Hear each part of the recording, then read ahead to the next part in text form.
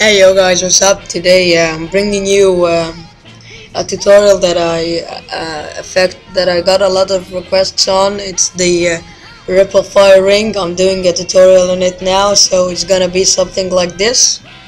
As you see, the fire ring has a ripple in the middle. If we scoop the ripple out, it's gonna be a normal fire ring, but with the ripple it's better and it looks cooler. So yeah, let's get started by deleting these. So first of all, you need a clip, of course, and the fire ring. I'm gonna be putting the link for it in the description. Now search for the kill, where it kills, over here. Now go to right click, insert new video track, put the fire ring.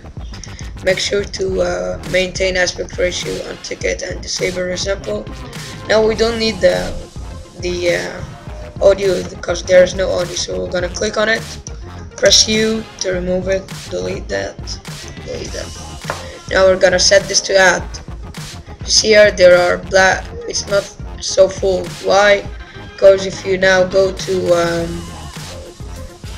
event pen and crop, there are black bars, so we can delete these by clicking here and clicking control and just scoop this down like this.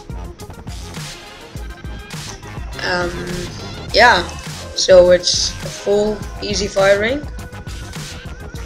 So now what you're gonna do is create a new video track, and we're gonna copy and paste this.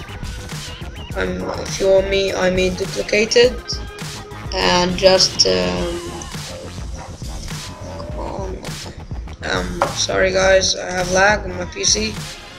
So now what we're gonna do is taking this one we copied, set it up.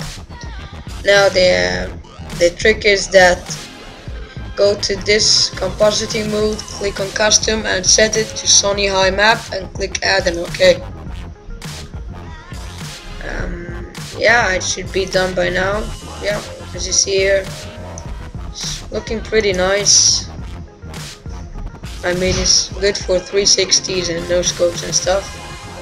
So yeah, thanks guys. If you want, you can just mess around with the effects of the high map thingy, but I don't want.